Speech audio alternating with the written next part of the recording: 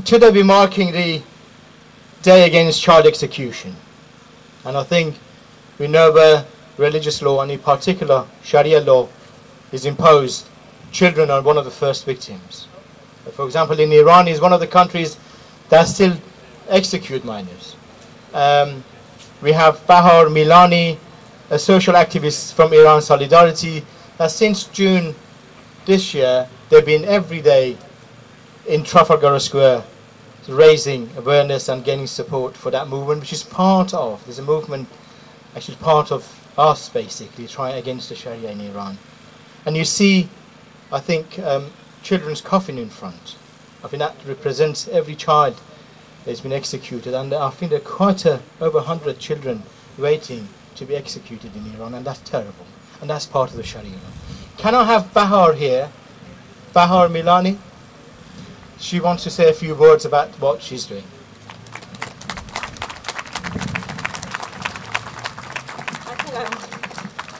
Hello everybody.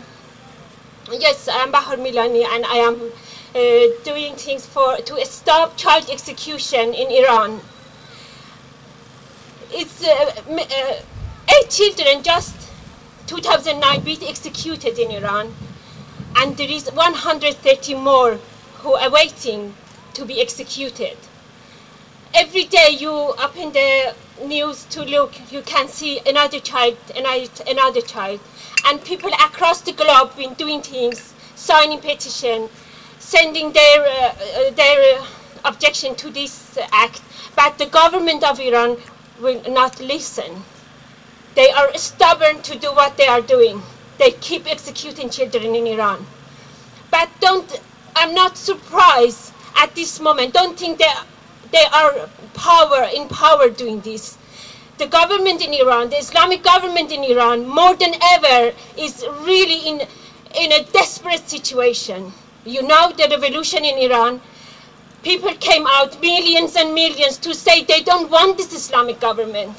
And what the Islamic government do is keep executing, keep putting people in jail, torturing, attacking women in the streets, just because to stop the revolution. But I have two demands, one from the European government and US government, one from the people. First, my demand is, please, Mr. Obama and Mr. Government in Brown in UK and others, we don't want anything from you. We don't want any support from you. The only thing we want is stay away from our way. We are here to fight. Our people in Iran, you have seen, they are undefeated, and we are here to do the same things. We have massive support, global, from the people, from the human lovers, from the freedom lovers. We have massive support. We have the huge amount of potential. We just have to make it as a force. Come out and stand in front of the government. We don't let you do what you're doing. We will stop you. We have the power, and we have to show them. The simplest way, if a child in the school in UK doing something wrong, they just punish them, sending them to, you know better. But they don't know what to do with the governments of Iran. The embassy still is there. They can attend any meeting they want because the government in Europe and US letting them to do it. Please support us. Come in the front, support us. Let's be a force. We are united, and we never will defeat it. We are the one who go to the end of the way to bring governments of Iran down, to not let Sharia go, do miserable for children and women.